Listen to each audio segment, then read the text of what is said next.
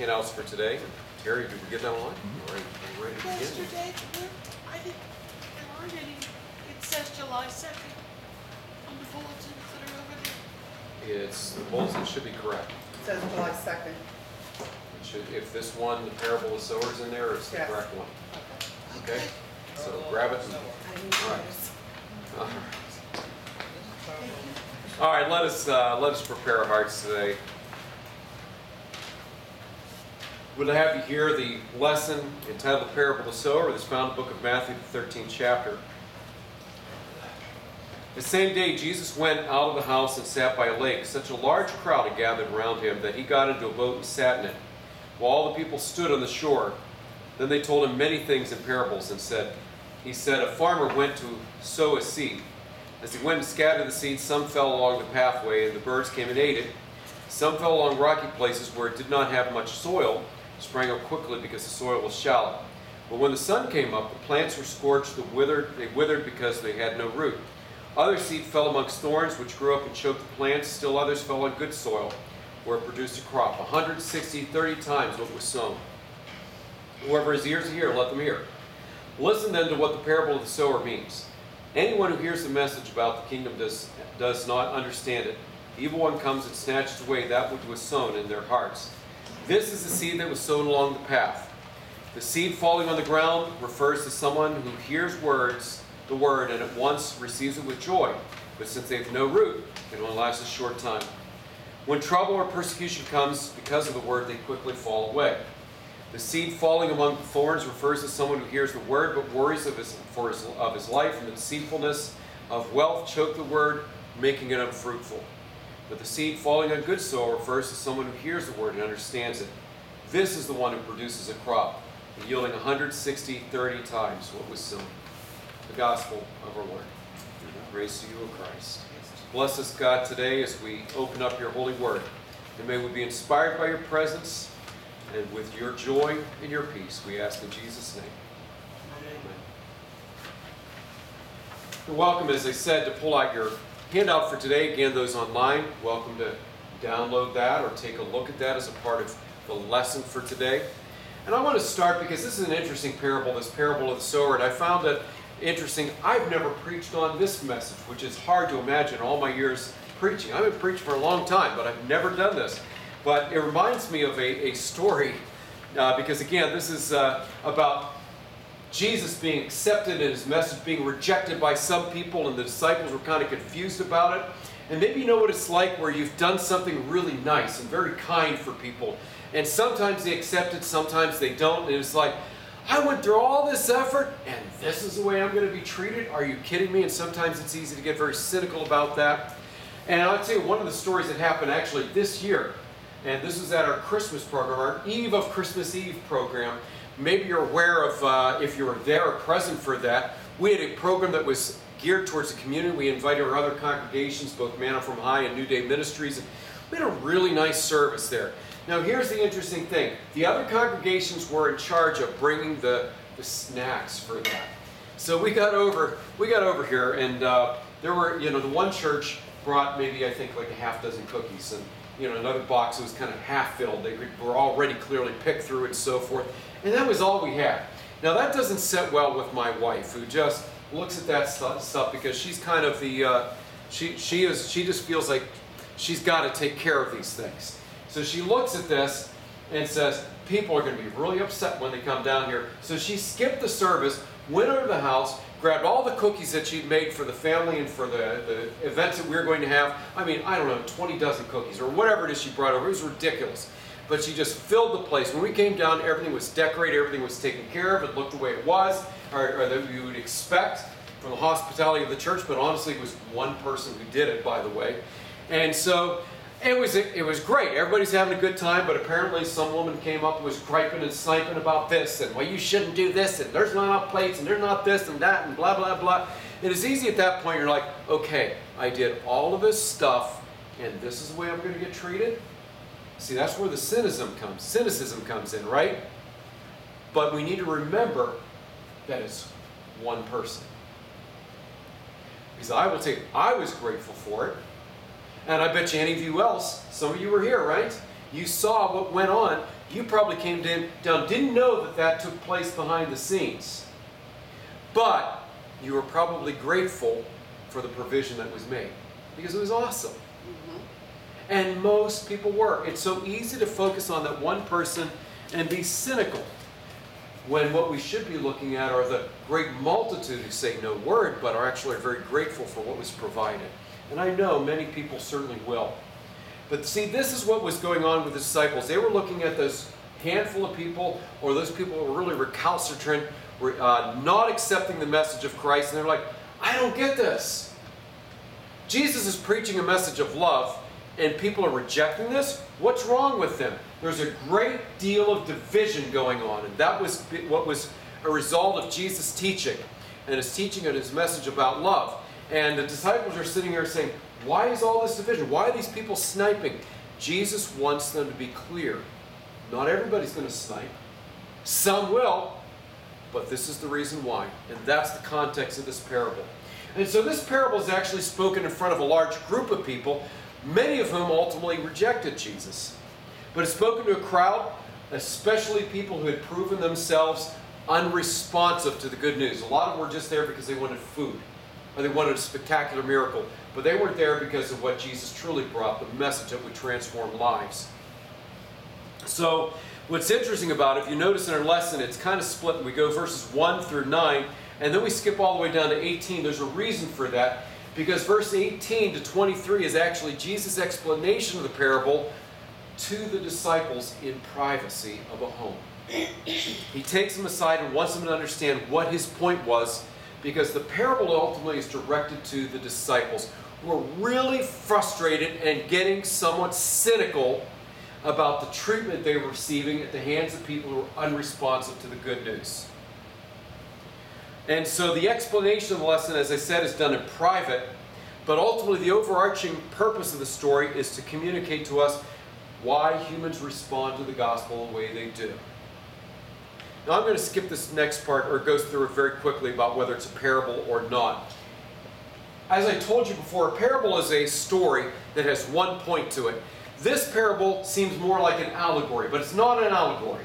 An allegory is a story where every detail is important to the story and means something. In this case, many of the details, like who the farmer is and the identity of the farmer and the harvest, is really not important.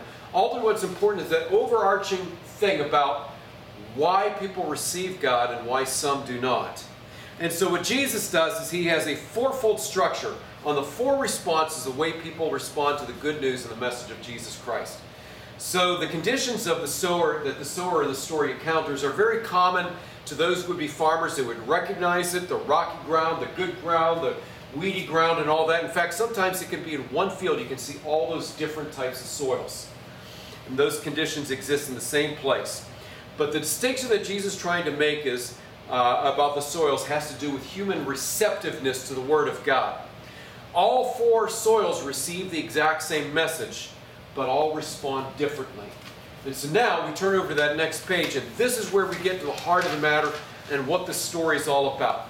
So Jesus says there are four different responses that he's identifying for the sake of his disciples, so that they are not deceived or not discouraged when this happens, when they proclaim the good news of God. The very first group of people that Jesus identifies are the non-starters.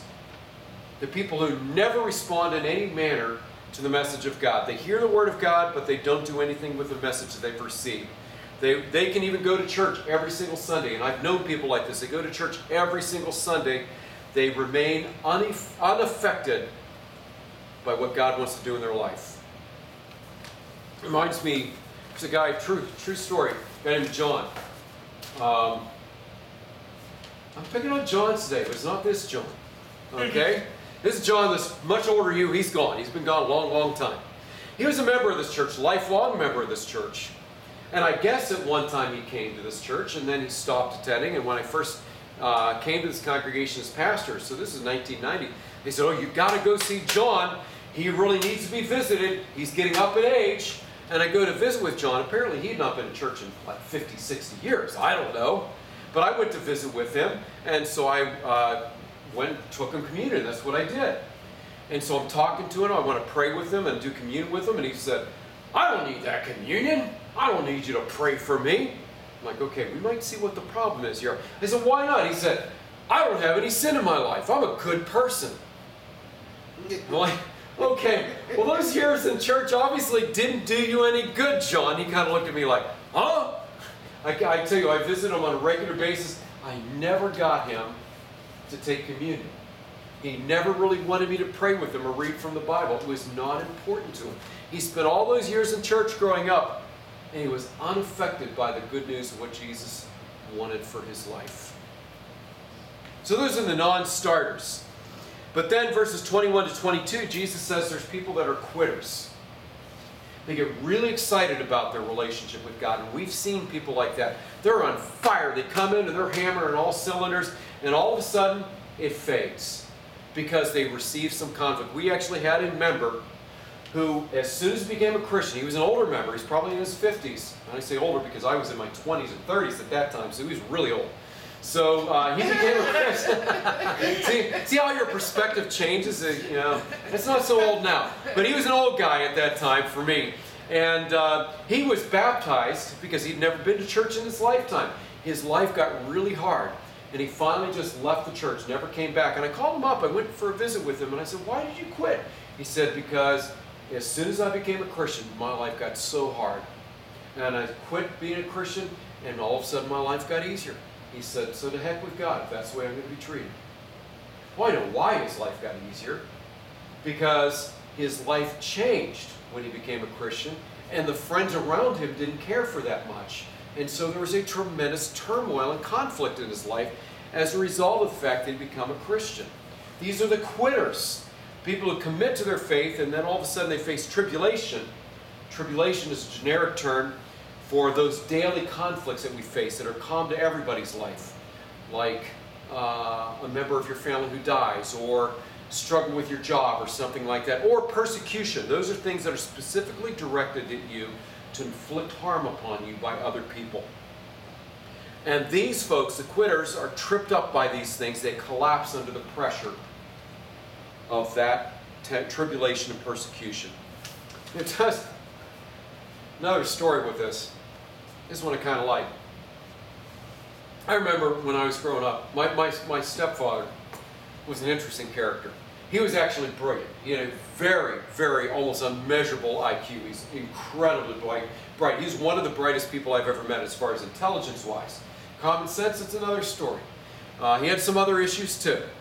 And one of the issues he had was with his faith. His faith was like a roller coaster ride. It was up and down. I mean, wild swings. He was either up here or down here, and there's no in between for him. And so everything was going perfect. Oh, God loves me. Everything was bad. Oh, God hates me, and I hate God. And that's how extreme his faith was. And I remember we had a Cadillac, and he didn't want to spend the money on repairing this Cadillac. And I'm like, oh, God, I hated working with him because it was terrible. We spent 2 days repairing the carburetor of this Cadillac. It was a big process. Get that wrench! Get that wrench! I'd pick up the wrench. No, not that wrench! You mean this wrench? No, not that wrench! You mean the screwdriver? Yeah, that! That's the way it is working with him. I mean, you get smacked for the dumbest things. So we're sitting there 2 days. It was the most horrendous, hellacious 2 days just working with him, fixing that carburetor. At the time, when it was done, we pulled the car out, or we pushed the car out into the driveway, started up, bam! The carburetor caught on fire, the whole engine caught on fire, the whole car caught on fire. It was spectacular, let me tell you. The fire department had to be called. I'm telling you, I was sitting there in private, just kind of going like this. It was hilarious. It was funny. But I didn't dare say a word. You know, what I was really thinking is, you know, maybe you should have paid the extra money and had somebody do it. That's right.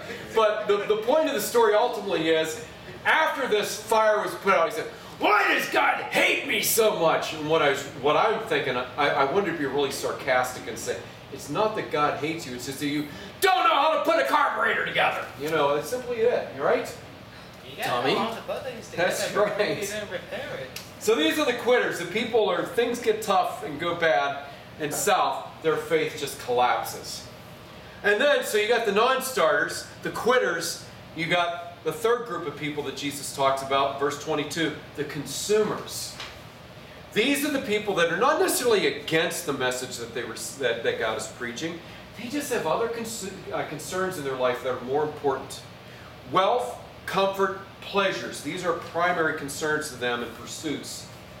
So it's the people that say, well, soccer's more important. Well, my house is more important. Well, this is more important, and that's more important. Getting wealth is more important. I actually had, speaking of another family, I had a family that came up to me. This is no lie.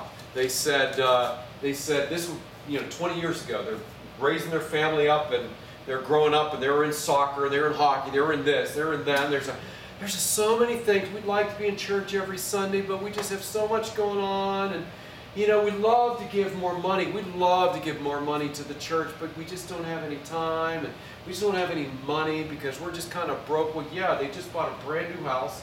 They bought brand new furniture. They bought brand new everything. They had the best of everything. Well, yeah, I wonder why they didn't have enough money to give away. He said, well, when we're older, we'll be able to give more money. You know what happens to young people who practice that stinginess in their young life? Guess how much and how generous they are when they get to be older. They're just as stingy. They lack the same generosity because they practiced all their life that stinginess and the lack of generosity. It's people whose life are consumed by other things than their relationship with God. And then Jesus finishes with the responders. This was the disciples. Those who accept God's sovereignty over their entire life. And as a result of accepting the message, their actions, i.e. the fruit, are consistent with one whose life has been transformed by God. And so, as Christians, people should notice that there's a difference between you and everybody else. It doesn't mean, okay, I know, some of our folks, they let a few expletives fly. I get that. There are times that I'm like, it happens. Sometimes they do this, they do that. And yeah, we're humans, we're like everybody else. But at the same time, there should be something that's different in your life that people can point to and say, oh my gosh, there's something different about you. Because you have a relationship with God that people will notice. The amazing thing, according to this parable, ultimately that Jesus is pointing out, isn't that people reject Jesus. It's that anybody accept him at all and produce fruit just because of the pressures that are on us in life. And so Jesus is really in this parable trying to applaud the disciples and say, you know what? Don't worry about how other people respond. Don't get discouraged. Just be faithful to the message and give thanks that you have the privilege and the opportunity to participate in the kingdom message. And so what this means for us, I'm actually going to reverse these. So you're looking at the bottom of your page today, and I have number 1, number 2. Number 1 actually is number 1. And we're going to deal with that second because it's number 1. We want to end with a big bang. So I'm going to start with number 2 under what we learned for today.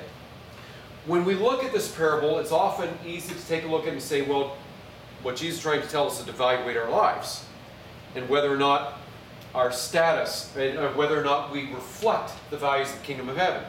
And that's an important thing to do. We should reflect our lives and whether or not and evaluate our lives and whether or not they do reflect the kingdom's priorities. That should be done, but that's only a secondary purpose of this parable. It's not the primary purpose of it. How we respond to the message is ultimately our choice. Are you going to receive the good news of God? Are you going to be like the person who's been planted in rocky soil, or the person in the weeds, or the person who doesn't reject it or rejects the message completely? Or are you going to respond to the message of God? We are meant to evaluate the values of our life. Does the way we spend our money, does the way we spend our time reflect the values of the kingdom of heaven? So we should go home and think and pray about that. But that's not the primary purpose of this parable. The primary purpose of this parable is to be encouragement to you that are gathered here today. Because it's easy to become cynical and discouraged about how people respond to the message of God. Followers of Jesus do get discouraged by the lack of response to the message of Christ. And we say, I've gone out and I've tried to tell people about Jesus and they just reject me and I'm just giving up. You know what? 9 out of 10 times, maybe that's true. But there's always that one person. Jesus says, don't get discouraged. Just keep planting seeds liberally, because you never know when that one seed is going to find the right soil in which to plant itself in. Some may respond, many will not. Don't be cynical about it. For the purpose of disciples, be faithful in proclaiming the good news and hopes that it will find receptive soil somewhere. Now, I'm coming and speaking to you as one who gets discouraged. And this message is for me.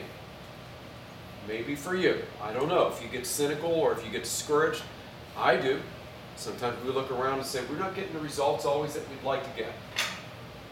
You know, 6 months ago, we had the one family come with 6, 7, 8 people sometimes, right? And they're not here right now. Things happen. We planted those seeds. They moved. They're no longer living here. It can be discouraging. So what we do is what you don't know is there were probably 6 months to a year prior to that I kept working on them and working on them. I'd known them for quite a while. Finally, after about a year of working with them, they finally responded. They came and several of them were baptized. It was very exciting, and like a month later, 2 months later at most, they were gone because they moved to Duquesne. And you can get really cynical. Guess what? It doesn't add anything to our offering plate. We don't have those numbers anymore. It's very easy to get discouraged and cynical about it and say, what does it matter? You know, they're going to come, they're going to go, so big deal. But the point is that we actually planted a seed in their hearts. And God is faithful. So we should not get discouraged or cynical about it, but we just have to be faithful to plant the seeds and let people respond according to the gift of the Holy Spirit. I hope that makes some sense. Don't get discouraged. I want to finish with one other story. Because as I said, I've never believed that our being here has to do with making members. We reach a lot of people that are very transient, and it gets very discouraging because, yeah, you know what? I know folks that are pastors of churches that are so much bigger, so much more powerful, and I'm like any other pastor or any other person. I get discouraged. I sometimes say, why can't we be like that? Well, we are what we are supposed to be. We're being faithful with the community God has given us. In this circumstance, very transient community that we live in. People come, we bless them, they go. We hope the seeds of faith are planted, and we hope they're planted well. But it reminds me of a story about Chris. Some of you have heard the story about Chris. I loved it. Chris was one of our youth group members back in the mid-90s. And Chris was a bad kid. He was horrible. He was a drug addict. He was a drug dealer. And, you know, he was tough. But we just felt like we were called to just do the best we could to just love Chris and just plant a seed. So he's there for a couple of years. He left. And it was easy to kind of be discouraged and say, well, that was a waste of a couple of years, all the work and all the effort I put into Chris. Chris had some transforming experiences. Chris actually signed up for the military, went to Iraq, came back, this is like 2002, I guess it was, or whenever it was, 2002, somewhere in there. He came back, so he'd been away from the church for a long time, like 7, 8 years, 9 years. I didn't think I'd ever see this kid. So I'm not sure the exact time frame and have to look back at this. But he came back, and one day we were doing a concert. I think Terry was here for that. It was late at night, it was like midnight. And this dark blue car pulls up with the tinted black windows and the blue running lights. And I'm like, it's like midnight. I'm like, oh, good Lord. Why is this guy slowing down in front of the church? You know, you're always cynical and skeptical about this, and I'm scared something's going to happen. And this window rolls down. He says, hey, Pastor Dave. I'm like, oh, at least if somebody knows me. I go over and I say, it's Chris. Chris, he said, you recognize me? I said, oh, yeah, I recognize you. So all of a sudden, I'm like, over my fear that something's going to happen to me. And then Chris looks at me and he said, hey, I've been looking for you like the last month. I'm like, oh, good golly. Now I'm back to thinking I'm going to get killed again, okay? I said, yeah? Why is that? He looks at me and he says, because I wanted to tell you something. So he tells me about being in Iraq. He tells me about how his life, how he was scared spitless, and how he remembered the message that we preached to him about God's love. And he said, that really sustained me. I came back, he said, I got I'm going back to school. I got married. I've got a baby on the way. I've got a good job. And I just wanted to thank this congregation for loving me. Doesn't that make it all worthwhile? Yeah. Okay, you want to see how much that kid put in this offering plate? Nothing. Not a dime. That's how much he put in there. You want to see how often he came to worship? I don't know that he ever came to worship here. It was all in the youth group. Years I spent working with him and praying for him in this church, caring for him. But that result was worth every penny and every ounce of effort. Because ultimately it's about those people that we plant the seeds in who do respond. You may not even know that. It might take 50 years. You might be dead and gone. You don't know the results of the seeds that are planted. Because God is faithful to raise it up to produce fruit in those hearts that are ready and willing. So don't get discouraged. Put behind you that cynicism, for cynicism has no place in the heart of those who follow Christ. It is discouraging, no doubt. But remember that God is faithful, and there are people who do respond to the good news of Christ. Let us pray. Heavenly Father, we do come before you this day and are so grateful that there are some who hear and respond to the message. Now, we don't always build the church we would like to. We'd love to have a bigger congregation. We'd love to have more resources to be able to do things with. Well, you know, we just have to be faithful. So help us, God, to put behind us that cynicism, those concerns, because God, that has no business in the place in the heart of a Christian. We pray, God, that you would help us to not be discouraged, but be encouraged, God. There is people of faith. There are people of faith in this world because of the work that we have done. And for that we give thanks. For it is in Jesus' name we pray. Amen. I'm going to invite you